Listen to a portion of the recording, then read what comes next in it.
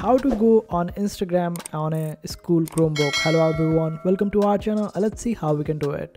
For this you'll have to use a proxy, and for that just simply open up your browser and in the address bar simply type blockaway.net, and after that hit enter.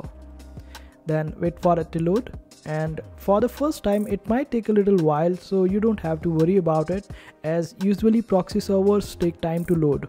So after it opens up, just simply search for instagram.com, simply click on it and then click on option of go and wait for it to load.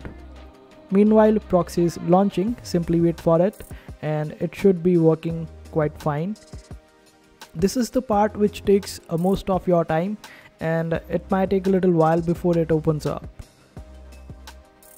After waiting for a while, this is how it will appear. Now just simply type your password and your phone number or email address and log in, and this is how it will work. I hope this video was helpful. Make sure to hit that like button and also subscribe to our channel for more helpful videos.